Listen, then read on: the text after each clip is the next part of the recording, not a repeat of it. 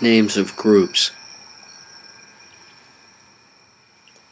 As I say, the richest elites belong to multiple planning bodies and steering committees, and do not even keep track of the names of all of them for themselves, as was revealed when Henry Kissinger denied knowing what the Bilderberg Group was, and when British Prime Minister Tony Blair admitted he perjured himself to the House of Commons when he had testified he had never attended the Bilderberg Group conferences.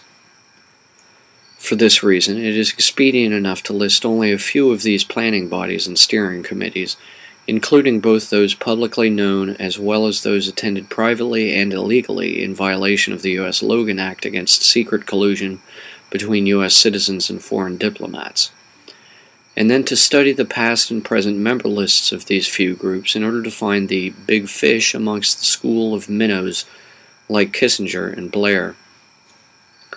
Suffice it to say about all these groups that the more senior the member, the longer-term plans they are allowed to present for the group to adopt. For example, if you are a little fish like Tony Blair, you are a yes man in the war on terror, and privy to little more intelligence on longer-term projects than daily briefings by your peers in the U.S. DoD and executive branch. If you are a little bit bigger fish like Henry Kissinger, you may propose projects that would extend into the future to take the same amount of time to complete as you have already been a member. As far as the example of Kissinger goes, he is a rather long-term planner, slightly senior even to Zbigniew Brzezinski, author of The Grand Chessboard, a veritable New World Order geopolitical Bible. Kissinger's plans for the gradual phasing out of Asian communism following Nixon's visit to Mao Zedong in China are considered epic in their scope by many in this class or field, but in truth Kissinger's authority in the current hierarchy extends little beyond the tip of his own nose. Kissinger, a long-term Soviet spy who gained so much access into U.S. policy-making during the Cold War that it essentially dissolved the Iron Curtain between Washington, D.C. and Moscow, decades before the Berlin Wall technically fell, must still bow and scrape before John David Rockefeller Jr. or Jacob Rothschild, let alone before King Fahd or the Pope. However, as I have also said, these rich old men are all very psychologically sick. Most of them have developed peculiar antisocial predilections due to their genetic interbreeding and their social isolationism.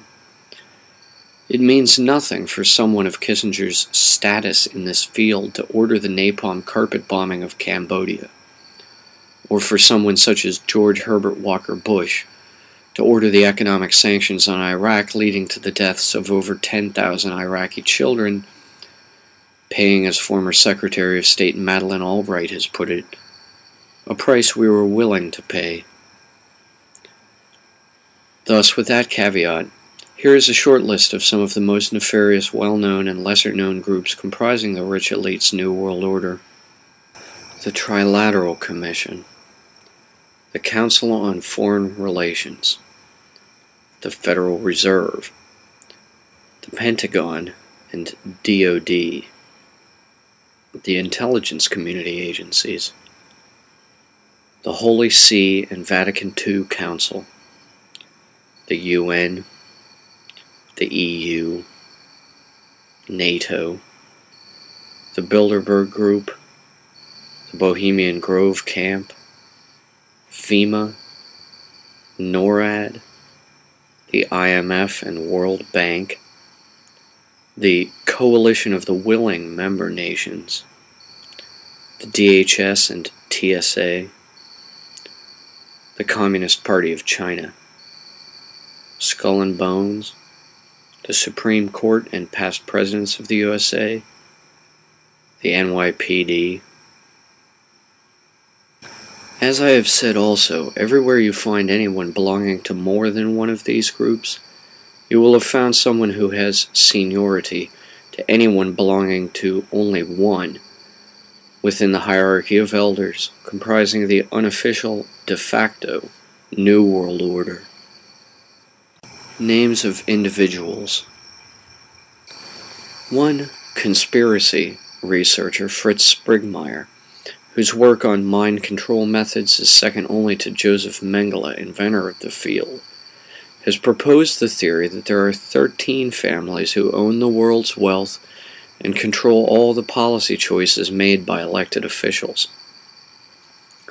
This is a feasible theory, considering the concentration of wealth into the hands of a shrinking elite few. However, the concept of wealth being held by only a very few capitalist monarchs, so to speak, has been proliferated upon by subsequent researchers, such as David Icke and Jim Marrs, to elaborate on inbreeding between these families over thousands of years to account for their rare genetic traits, such as the common blue blood ailment of thin-bloodedness or anemia, or the once held distinct Habsburg nose, etc. The concept that a small number of families control the vast majority of the world's riches should not be mistaken in the circles of the New World Order for a system of hereditary titulary, like a national monarchy. One family can become rich in the same amount of time another can become poor, and only certain offices, such as the President, the Pope, or CEO, persist. The people who hold these offices, the presidents, popes, and CEOs themselves, do not. I will not disavow Sprigmeyer's concept of 13 ruling families of the richest elite, although I refuse to adopt the extension of this theory proposed by Icke and Marrs and their ilk, that the same 13 ruling families are the same bloodlines of the original ruling elite in Babylon. That seems, to me at least personally, making a mountain out of a molehill. On the one hand, we could easily disempower the rich elite by simply redefining the human concept of what constitutes wealth, as apart from their fiat corporate empires. On the other hand, it only empowers the already rich elite needlessly more so to imagine them being descended from the original Babylonian emperors.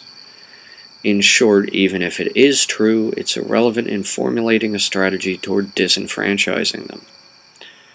The method to destroy the New World Order is the same either way.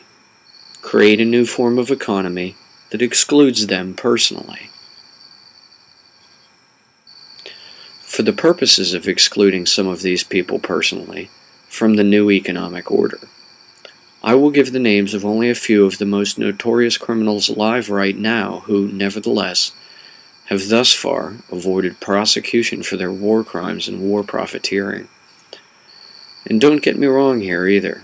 Just because I might say George Bush Sr. and Jr., it doesn't necessarily mean Jr.'s daughters Jenna and Barbara, nor if I say Bill and Hillary Clinton, it should not be taken to extend to their daughter Chelsea either. The sins of the fathers are only visited onto the heads of their sons if the offspring choose that course. At any time, any of these people may choose to repent of their corrupt ways and change the whole world. But I digress. Here are some names. John David Rockefeller Jr., Jacob Rothschild, Henry Kissinger, Henry Kravis, George Bush Sr.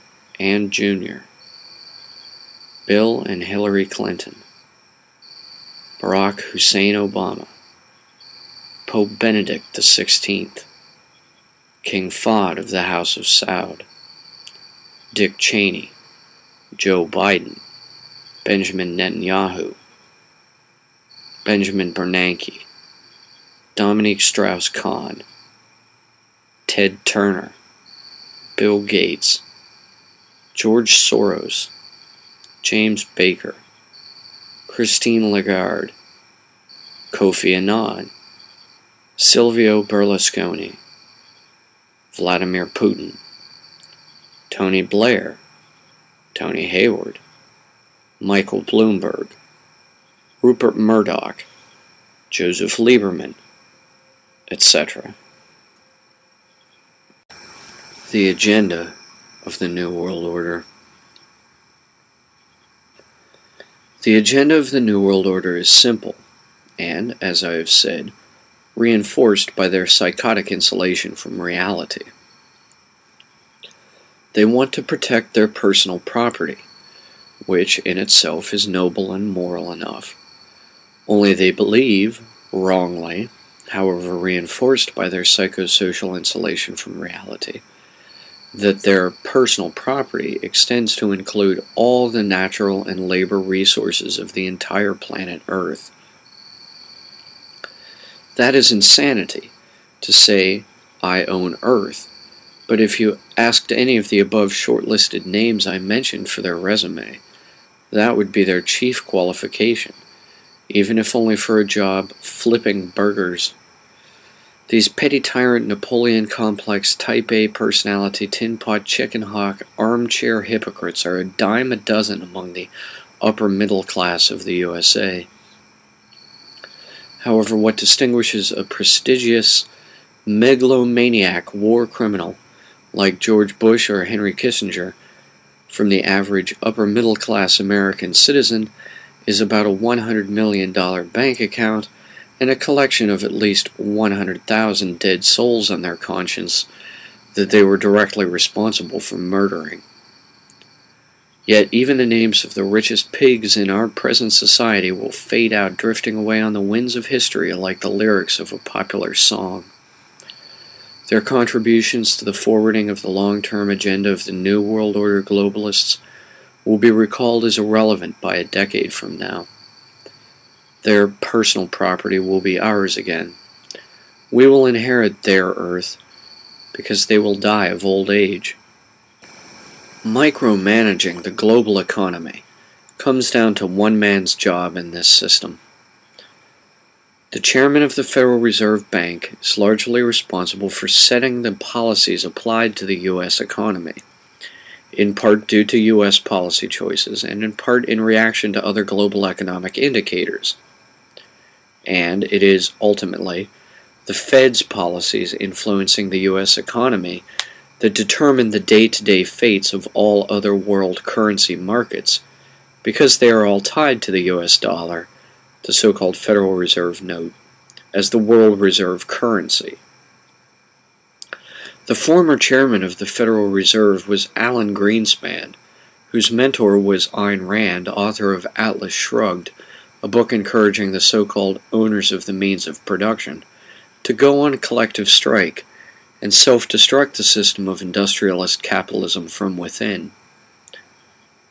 Greenspan, as Fed chairman, oversaw the collapse of the U.S. dollar's value during the Fed-induced mortgage bubble and consequent big bank bailout, endorsed pre-election in 2008 by both the Republican presidential candidate John McCain and the Democrat candidate Barack Obama.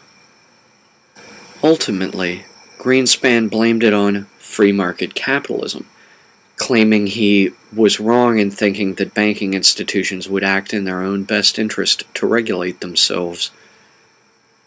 The direct result of Greenspan's disastrous policies, continued by the present Fed chair Ben Bernanke with quantitative easing, or QE, long held to be the first step of hyperinflation, is the Occupy Wall Street movement, comprised of literally millions of newly homeless U.S. citizens who have taken to mass demonstrations, camping in tents in public parks in major cities across the USA.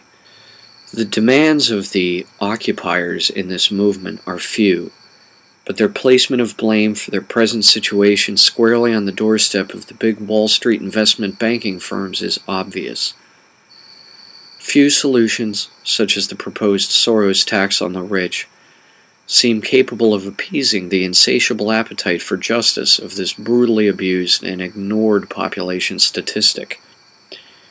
Each occupier has their own beliefs, and unlike the Tea Party movement, they collectively have absolutely no loyalty to any single ideology, even if it is against something, such as the radicals in the Tea Party opposing unconstitutional direct taxation without representation. There is no hope in blaming Wall Street for the present mess if you do not have any better method than them for cleaning up the mess they created.